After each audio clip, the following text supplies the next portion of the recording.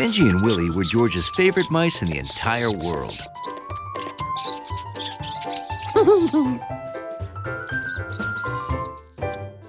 And Bruno was the only gopher snake he knew personally. So when Mr. Zubel asked him to pet sit for a day, George was thrilled. Thanks for helping me on such short notice, George.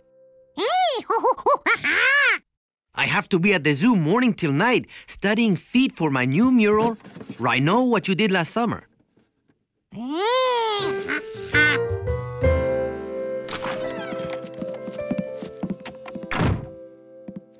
Now, Bruno has already eaten an egg, so he won't be hungry anymore today.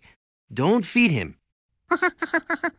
The mice must be fed, but I'm out of food. So I told the pet shop you'd be coming by to pick up mouse food. George was determined to be the best pet sitter ever.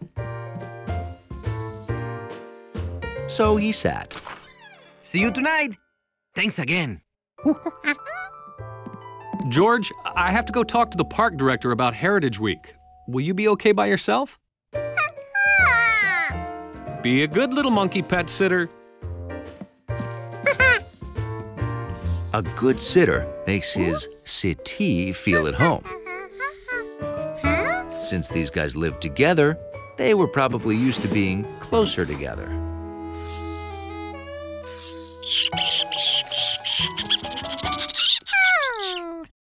They didn't seem happy about that. Of course they weren't happy. They were hungry. Time to get food.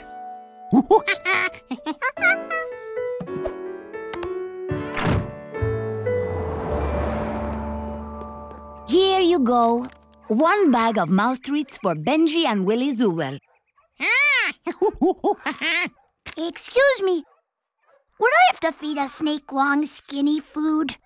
No. Snakes eat fish, insects, spiders, mice. Yeah, mice, earthworms, slugs, eggs, and they only eat once a week, sometimes once a month. No wonder Benji and Willie didn't want to be near Bruno. You forgot your mouse food! Hola, Zubel here. I didn't tell George that Bruno is about to shed his skin. He only sheds 3 times a year. So watch for it. It's worth seeing. Sorry, I'm out of peanuts.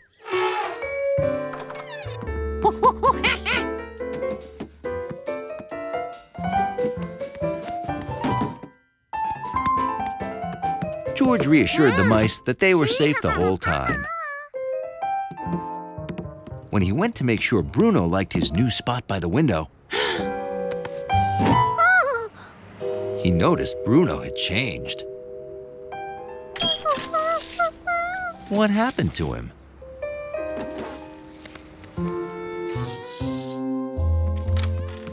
The pet shop owner knew all about snakes. George could bring Bruno and ask him. Like any snake, when Bruno saw that warm sun, he wanted to be in it. The sun was warm, but city life was too noisy for a snake. He wanted to find somewhere quiet. Came back for this?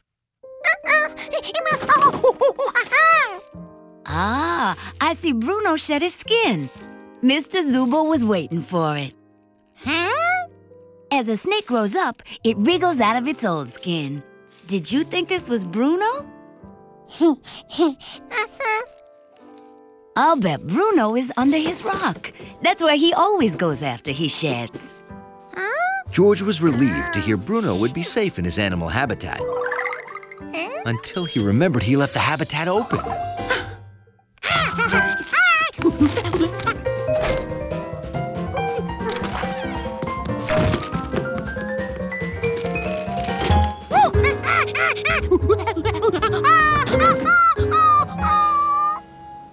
Bruno must have crawled out.